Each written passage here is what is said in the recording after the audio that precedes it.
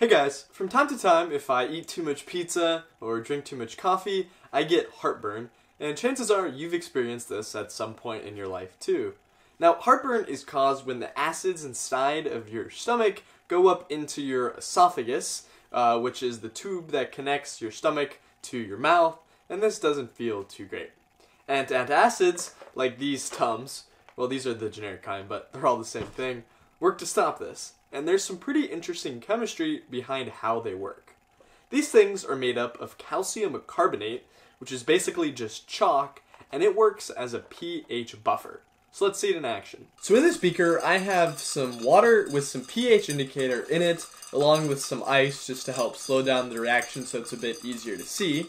And the green color right now indicates it has a neutral pH of 7, but if I take some of this 35% hydrochloric acid and just add a few drops, we see that it becomes red, indicating a very low pH. This is probably about a little bit lower than what you'd find in your stomach, which has a pH of about 2 or 3. However, if I take some of this antacid, which this is just calcium carbonate in liquid form, so everything dissolves a bit easier, we can see the pH goes back up. So we'll add a bit, and a little more. Turn up the old mixer. Alright, so as we can see, we're back to a pretty neutral pH. And if we add more acid, which kind of simulates the stomach digesting food and producing more acid, as you can see, it'll turn red again, but very quickly it'll turn back to its original greenish color. And what really makes buffers different from just putting in any old base is that we can do it several times. So we'll add another drop, color changes, and then after a little bit, it goes back to what it was before. You can add another drop, same thing, and you can do this several times until you reach what's known as the buffering capacity, and then from there it'll start getting more acidic. So now let's talk about what makes buffers so unique in doing this.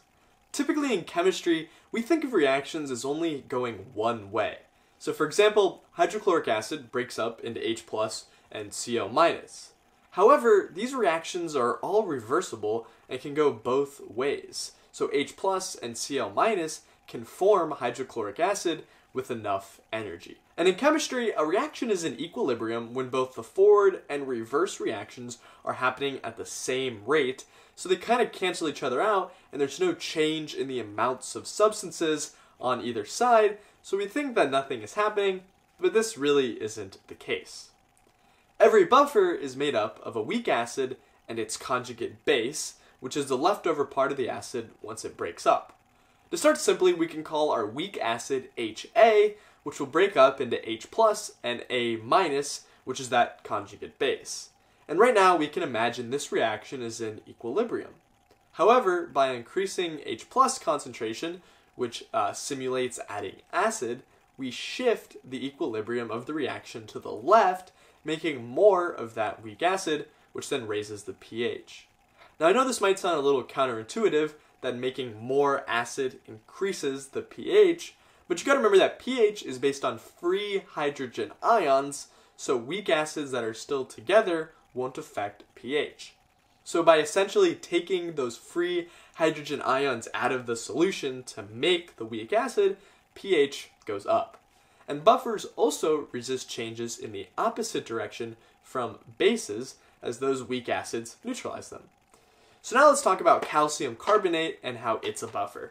So stuff will break up into Ca plus 2 and CO3 minus 2, also known as carbonate, and this carbonate ion is the conjugate base of bicarbonate, as seen in this equilibrium reaction. So you can imagine that carbonate just sort of chilling in equilibrium in your stomach. However, once the stomach digests foods and produces more acid, the concentration of H plus goes up, and this shifts the equilibrium of the reaction in the opposite direction, making more HCO3-, or bicarbonate. But what makes calcium carbonate an especially good buffer is that it can go one step further And that bicarbonate can also act as a conjugate base for carbonic acid. And this means that every carbonate ion can potentially take care of 2 hydrogen ions. So thank you guys so much for watching. If you enjoyed watching this video as much as I enjoyed creating this video and learning how these antacids work, then please leave a like or subscribe. Thanks.